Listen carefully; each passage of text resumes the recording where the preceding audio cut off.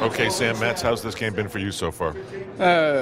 It's been good. We need to score on our chances, though. It's been like a couple of games now. We've been creating chances, a lot of chances down low, and we need to just score some goals now. How many chances do you think you've had in this game? I don't know, a lot. You feel like your first goal is coming? Not that I keep shooting like that I'm doing now, but hopefully.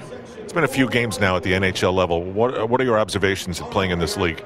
Oh, it's the world's best league, so you got to be sharp every day and practice and everything and try to learn as much as you can while you're here. All right, thanks a lot. Thank you. Matt Zuccarello with the New York.